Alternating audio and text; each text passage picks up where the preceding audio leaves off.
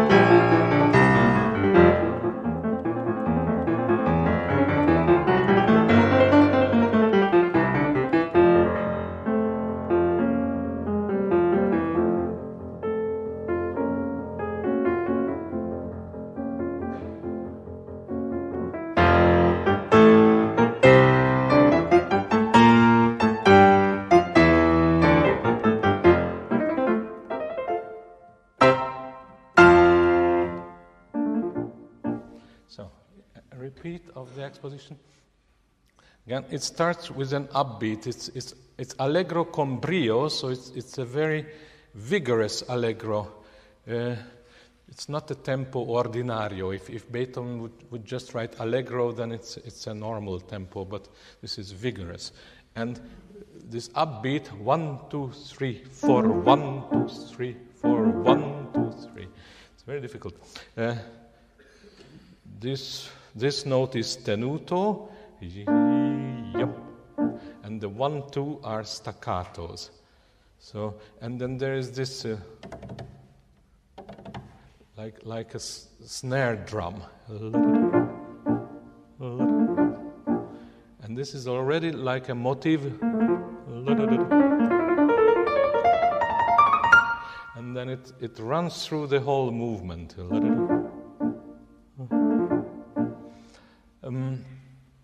The previous sonatas were very chamber music, like we spoke often of string quartets. This is really orchestral. This is brilliant, and it's on a large scale, and everything is orchestrated, and we can hear really the full orchestra and the tuttis. And so let's just play a little more.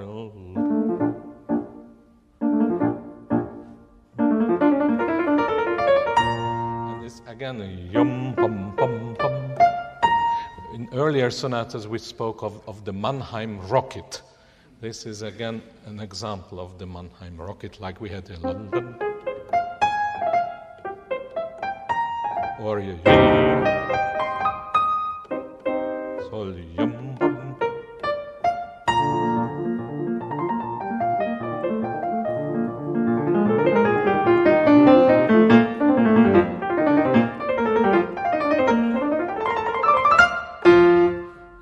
When he writes unison, it's rhetorical and it's speaking.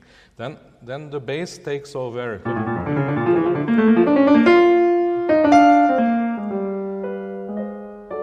This is a wonderful passage. And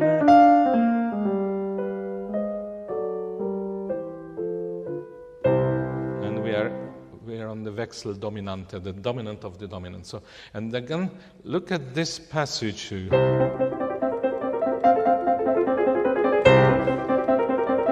This is a revolutionary piano technique. I mean, nobody before Beethoven used figurations like that. Very difficult, unfortunately, but.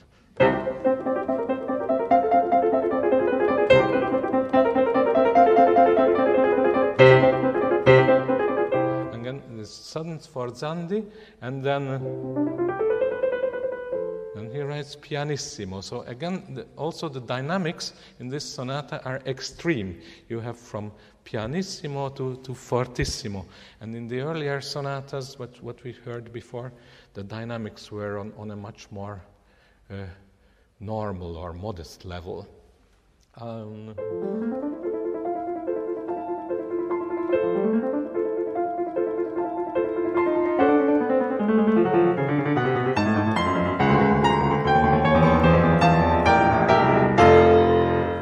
Now comes the second theme, but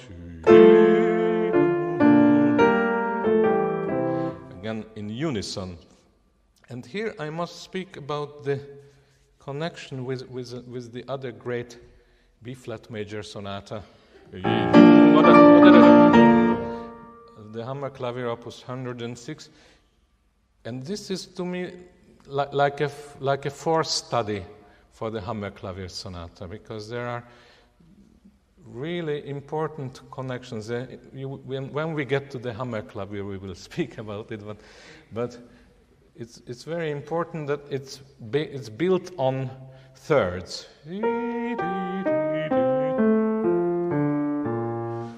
Everything is in third.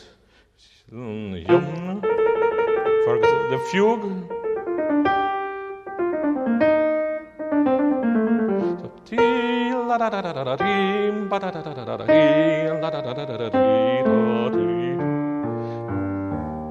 And you can go. So here in this Opus 22 we have already an interval of the third, and then the melody goes in thirds.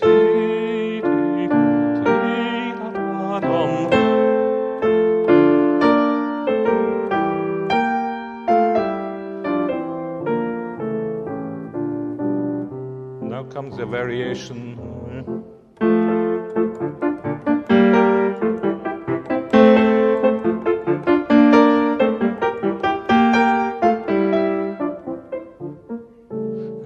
It's a little insecure here. Then comes a very virtuoso concertante passage.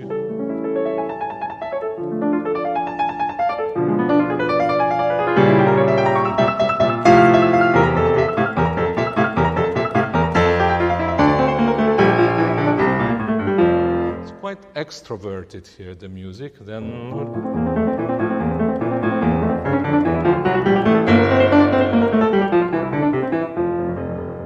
Then you hear this tremolo. So this is a timpani roll. Again, like in the previous sonata, the constant changes of major and minor.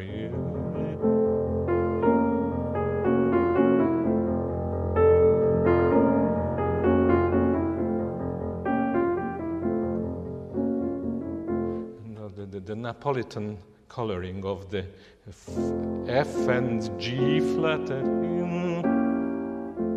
and again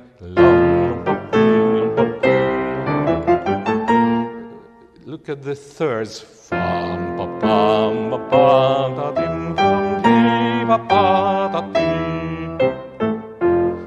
It's really pure Hammerklavier sonata. Then development section is quite interesting.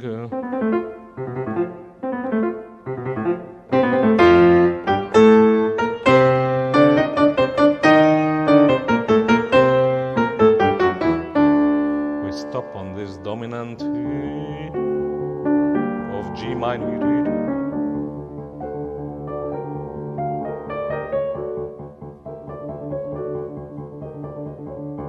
And now comes something quite intricate and full of imitations.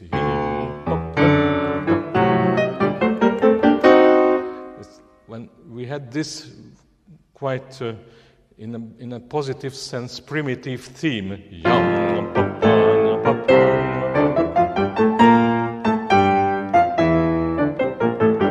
And now it becomes anything but primitive, because you have the ascending version in the bass and the descending one in the soprano here.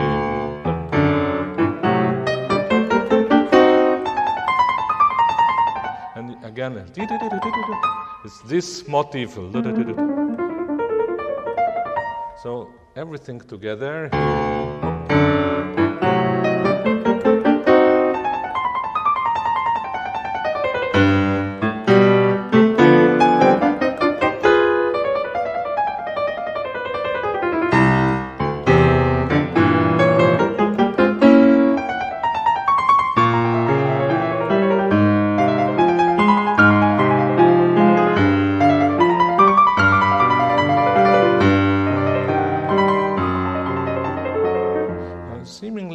Much is happening. We have this drum motif, tapa-tapa-tam, tapa-tapa-tam, and arpeggi, but one should really follow the bass line, how the bass is descending always lower and lower, and it gets more and more mysterious.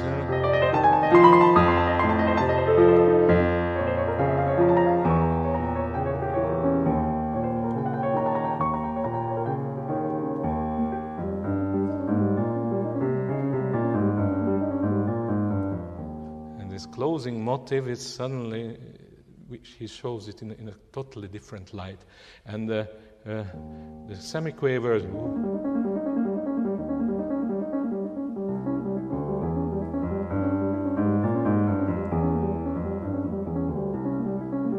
again.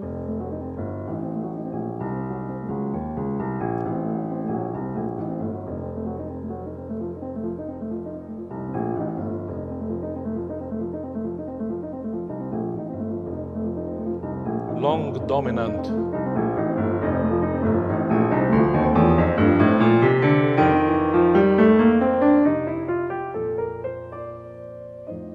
So we have again 17 bars of dominant. And he closes this on a fermata. It's the last time that he will ever do something like that, to stop on a fermata before a recapitulation. And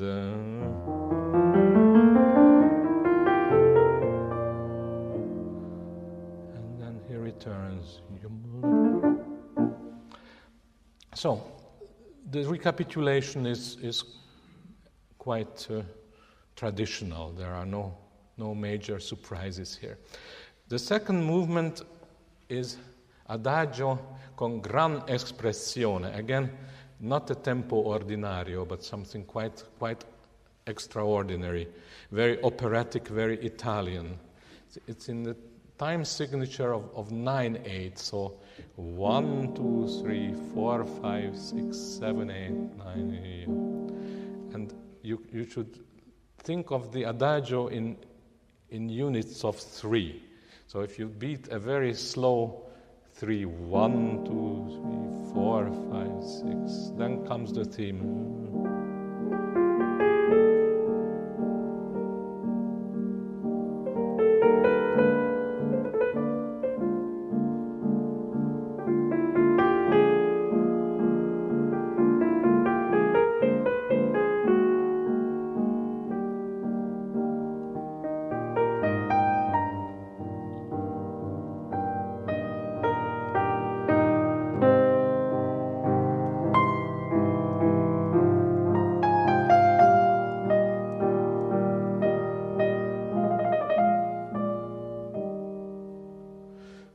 It's in 9/8, and the dynamics are pianissimo. And again, it's like almost a contradiction in terms, because con gran espressione, and yet you have to be very expressive in pianissimo. So it's a very difficult thing to do. Again, I talked before about Beethoven, the master of legato, and here you have again a legato slur of 8 bars long. Something that no violinist would play on one bow. It's impossible, but you have to think in one bow, in one line. And then the expression of this music is something really a novelty. You have to think in terms of what kind of music we had at that time. And Beethoven brought something really new into music, and I would call that gravity, and the sheer weight of this music.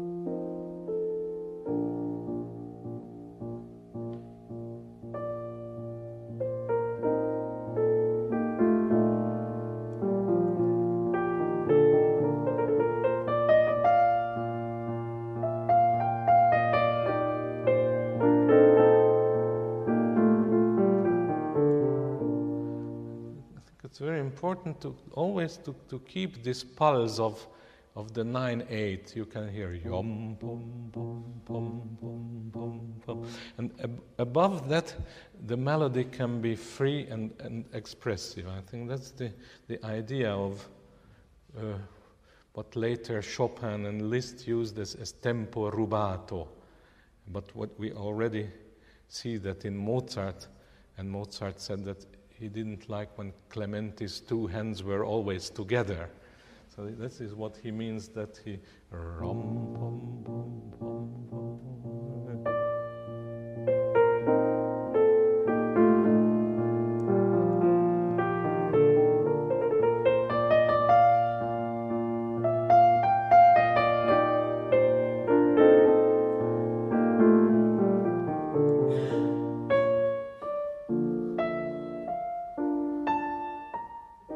This is a grand espressione, these sospiri, these sighing motives. Then this adagio is in sonata form. It's on a huge scale. The exposition finishes.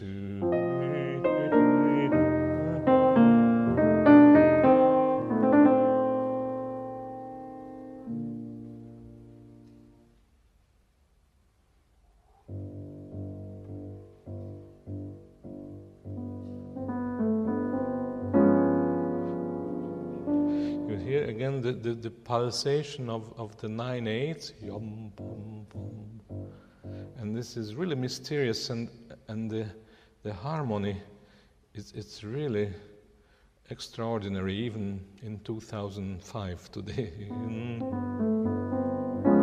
It's so dissonant.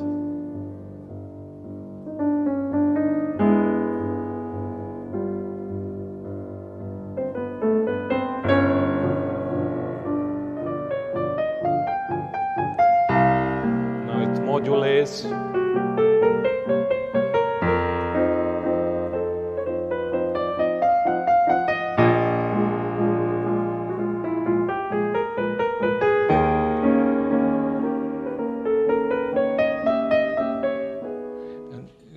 And he's taking just a fragment from the main theme.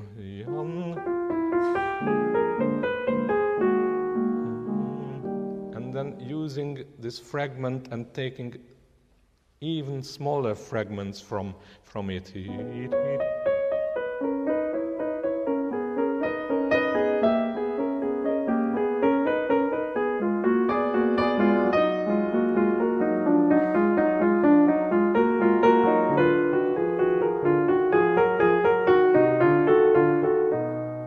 Again, we reached the threshold, the dominant.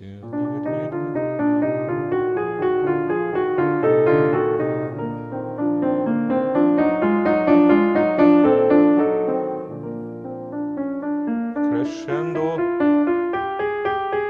subito pianissimo,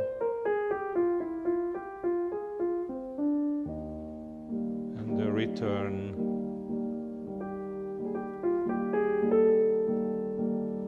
Again, we have the Lydian.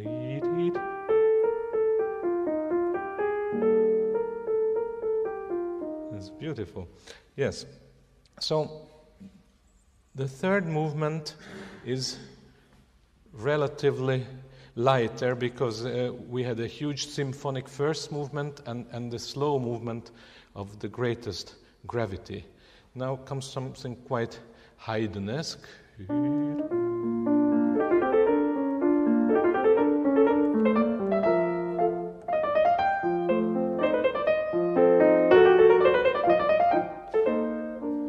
Very simple 4 bars, 8 bars phrases, but even here nothing is ever so innocent. This G flat is just a little knife in the back.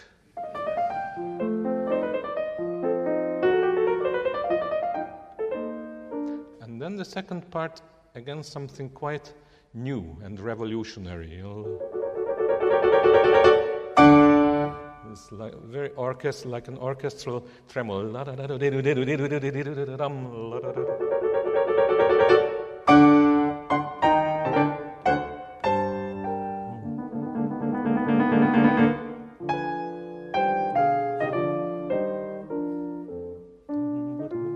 Yes, and then the trio section of this minuet is quite dramatic. And I just finish the main part and go into the trio.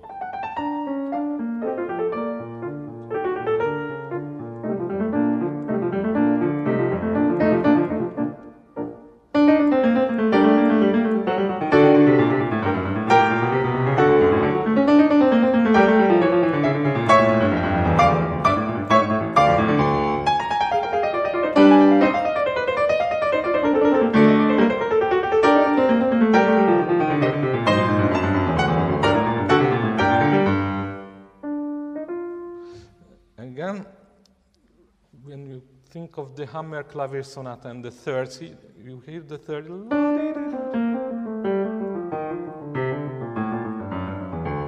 Those are the main notes, and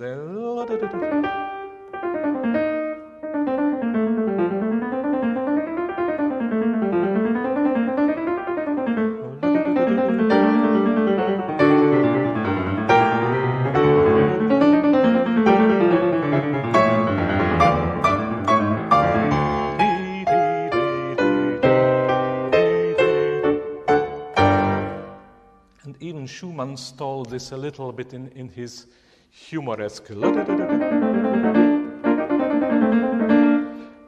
And so this is the minuet, and then this sonata finishes with a beautiful rondo, allegretto, so not a fast movement. It is a little bit like the last movement of the spring sonata.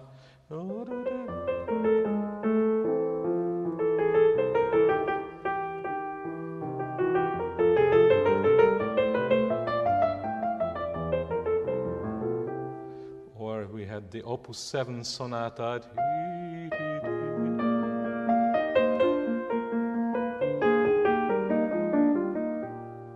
So this one goes like that.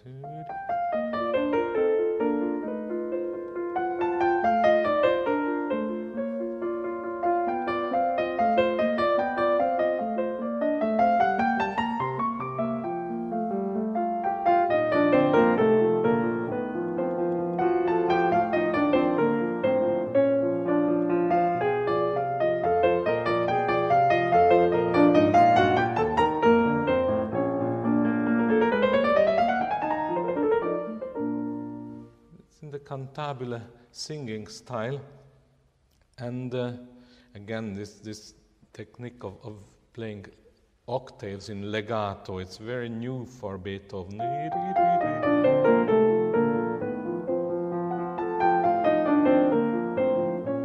And then the inner voice is here beautiful.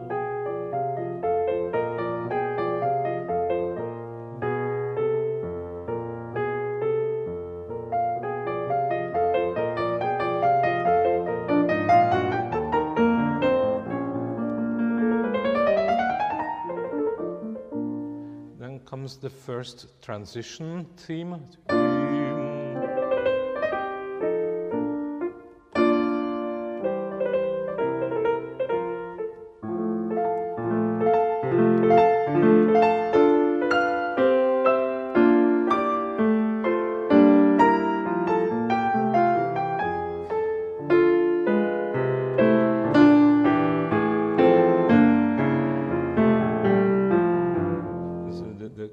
counterpoint is extraordinary, and how he inverts the counterpoint. What was a bass and the soprano line, and then they change places. And then comes something concertante.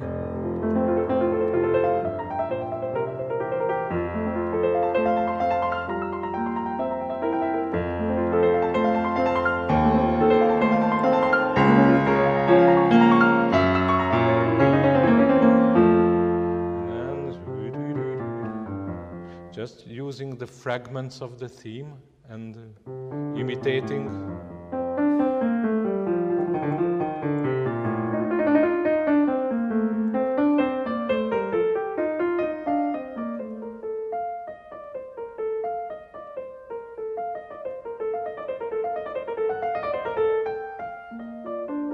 This is also very Beethovenian, and using just duplets, then triplets, then semiquavers, and then comes something quite important.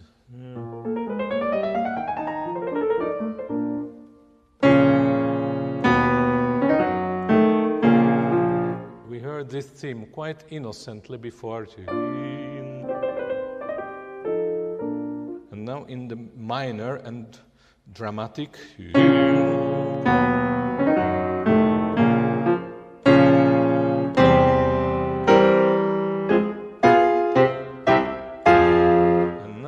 Something like a toccata, quite mysterious and very exciting.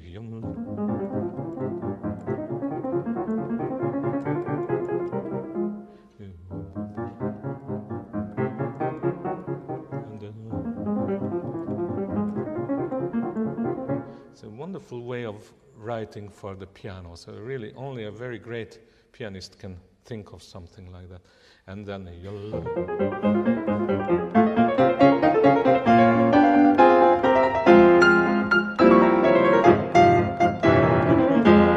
this sounds quite Hungarian, but I'm partial here.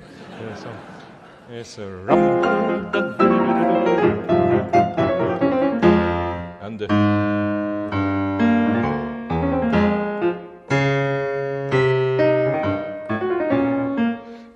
fugato, or a like a fake fugato, because it doesn't follow it through.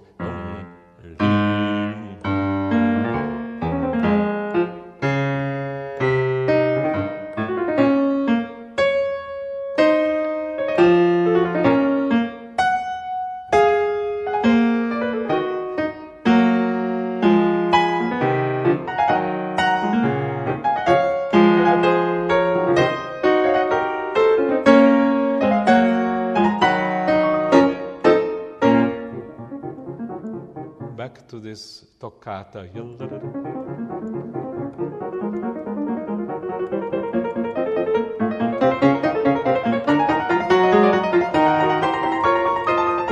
Hungarian.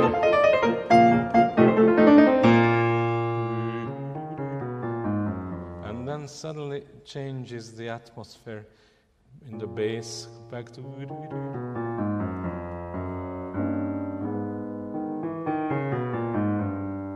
pianissimo.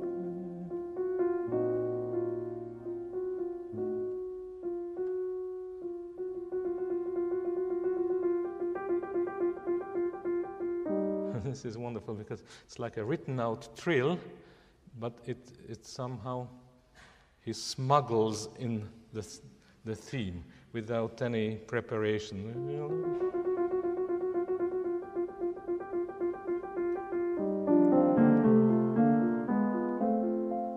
Again, he gives the theme to the viola and the cello.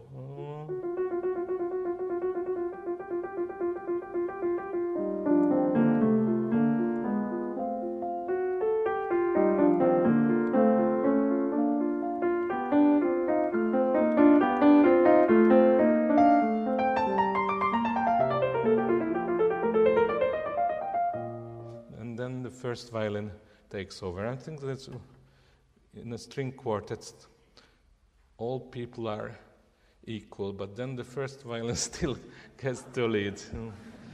C'est la vie.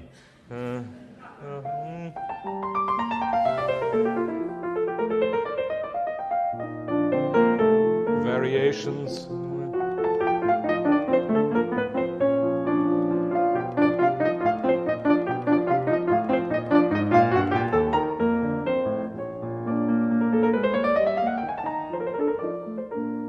And then just to mention the coda, because again it relates to the minuets trio. So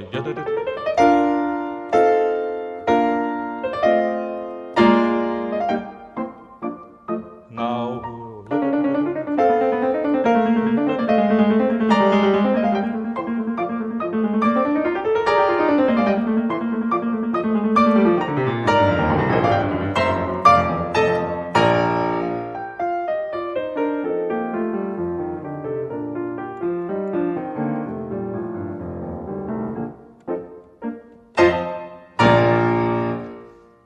so that's Opus 22, and I think that's about everything I can say to you about at the moment. So thank you very much.